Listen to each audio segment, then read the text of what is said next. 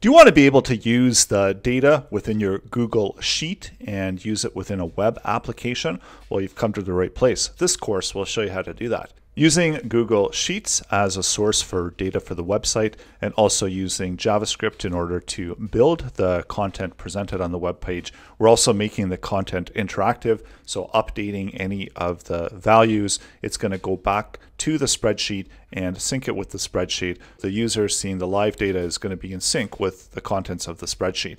So sending back and forth using both methods get in order to get the data as a JSON object, and then posting the data back to the spreadsheet, all using Google Apps scripts. So there's no backend code. This is Google Apps script making the connection to the spreadsheet, and then also using JavaScript, which is all front-end code in order to build your web application. All of the source code is included.